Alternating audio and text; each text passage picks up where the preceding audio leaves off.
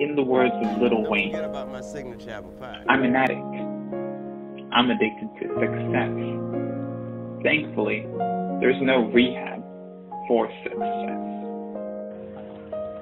Hey there, Epic Gamers. I know you're feeling a little down right now because of this coronavirus thing going on. But don't worry, because we have overcome adversity before. Remember Fortnite, that trash game? But you know what? We stopped playing it because we're not dumb. So, we just need to be not dumb today and social distance from each other. We need to just take a step back, you know what I mean? Just enjoy the little things in life, like a glass of water or shoes.